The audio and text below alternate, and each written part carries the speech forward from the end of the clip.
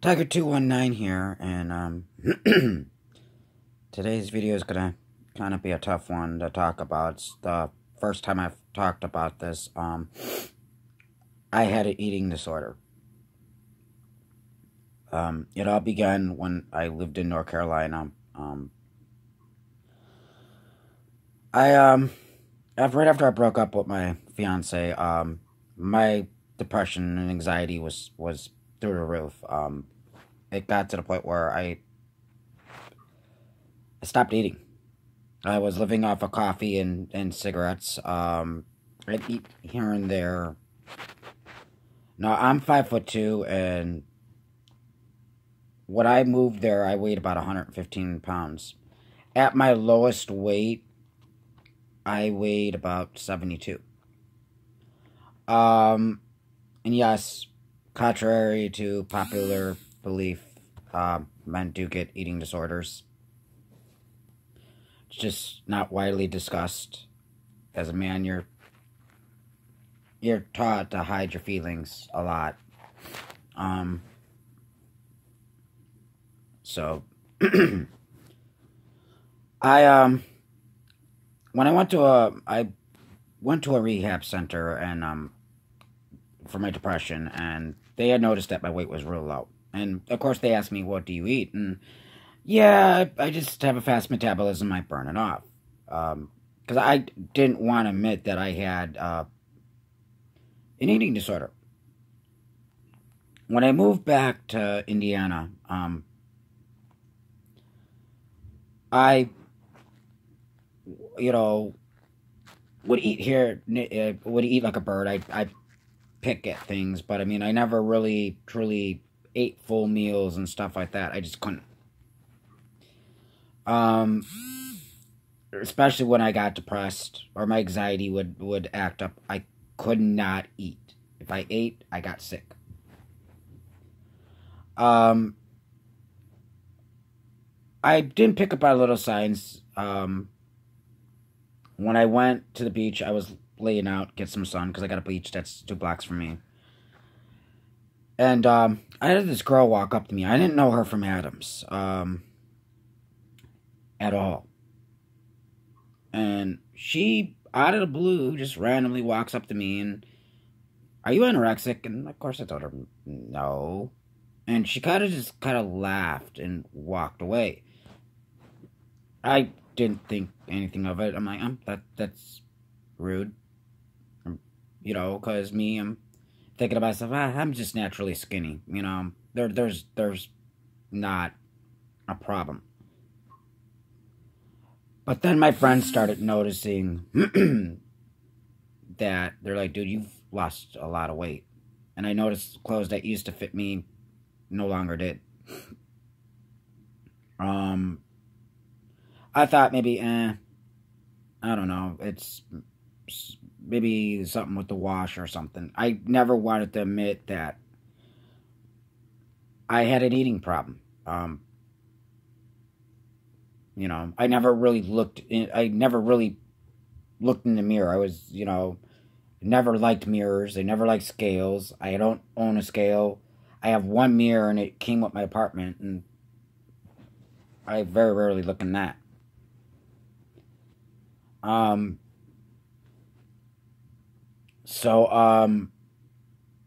Needless to say, I continued to keep going on until, my last suicide attempt. The doctors started questioning me about my eating habits, and when I told them, and they pretty much told me, you have an eating disorder, and it's not good, and it's going to lead to anorexia, you having anorexia, because your weight is really low. And that's when they weighed me, and when they weighed me, I weighed in at 72.3 pounds. And they're like, for your height and your age, you shouldn't weigh that low. I chalked it up as to having a fast metabolism, and they're like, and of course, they're like, when you're, no, you have an eating disorder. And at first, I didn't want to believe it. I kind of, yeah, me having an eating disorder, please, that, you know, until I sat back and I started thinking all the times that I was living off of coffee and cigarettes, all the times that I would eat like a bird, and, you know, my parents noticed, my friends definitely noticed. My friends would tell me, you need to eat. You need to eat or you're going to die. You need to eat. To hear that come out of a doctor's mouth, you kind of need to start eating. You know, you've got to gain weight or you will die. Part of me wanted to get better, part of me didn't. As sad as that sounds, because at that time period, I was battling depression. I didn't care if I lived or died.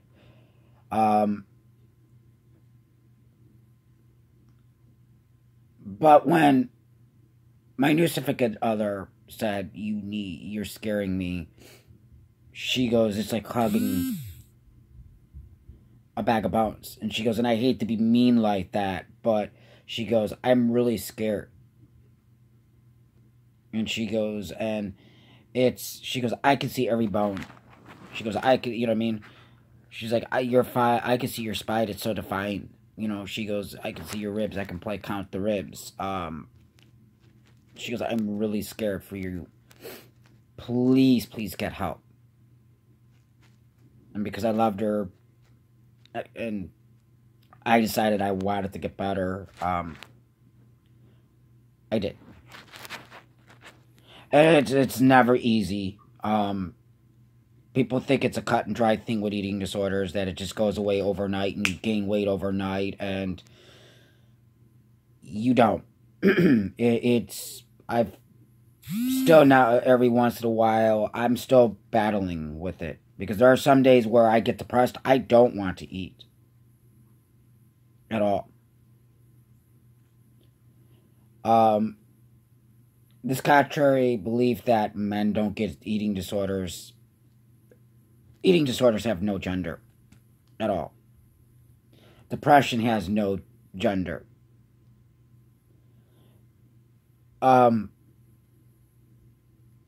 It's just, as men, you're taught not to talk about certain things. It's not manly. And I think it needs to be discussed more. Because it's not just a female issue, like people believe it is. And if you have an eating disorder, that scale and that mirror, they're your enemies. Food is not your enemy. And I know it's hard not to listen to them voices, but them voices are lying to you. That mirror, that little image of you looking in the mirror thinking you're fat when you're really not, it's a lie. It's your mind lying to you.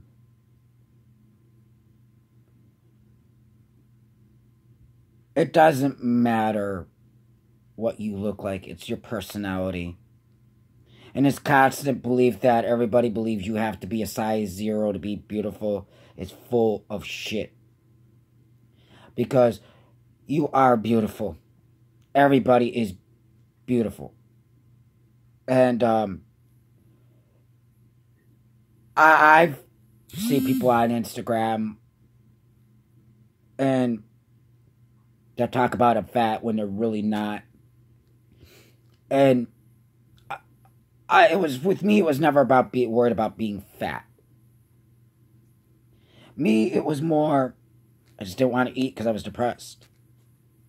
And I think a lot of it was, there were times where I was hoping I would starve to death.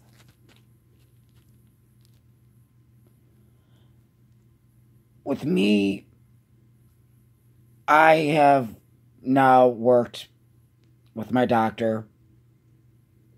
I keep track of what I eat now.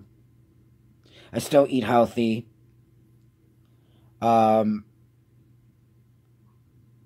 Because you don't realize when you don't eat, it does affect your mind. It makes your mind worse. And believe it or not, I found out it can sometimes make your depression even worse. And I still have my days. I still struggle with it. I'm probably going to struggle with it the rest of my life. I mean, but I'm striving because I want to get better. And I'm making this video because I don't want anybody to feel alone. Because trust me when I tell you, I felt alone. I had a weird mode of thinking because I thought, well, wait a minute, I thought only girls got eating disorders. This was more a girl thing. So as a guy, I felt utterly alone with this.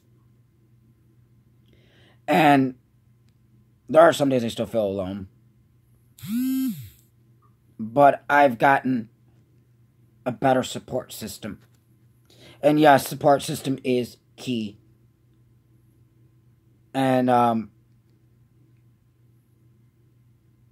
you know, again, thanks to Anna, who is a godsend, and who has no idea how much of a beautiful angel she is. And Emily, and Leslie, and Lola, and Meredith, and a few others. They've given me the strength to kind of fight with this. And,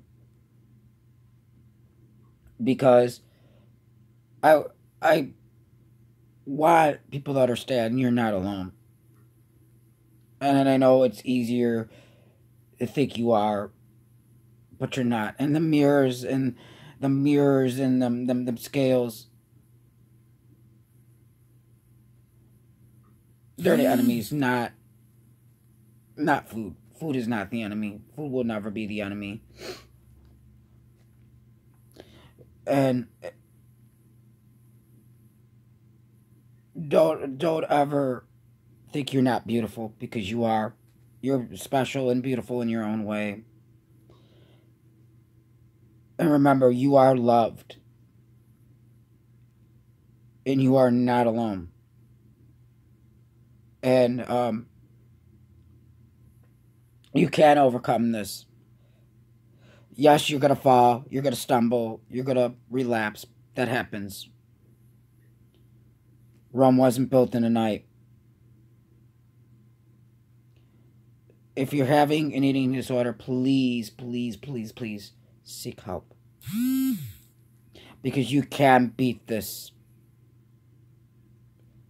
You just have to find a strength within yourself to fight this. Stay lucid. Stay strong. I love you. If you like this video, please like and subscribe. Thank you.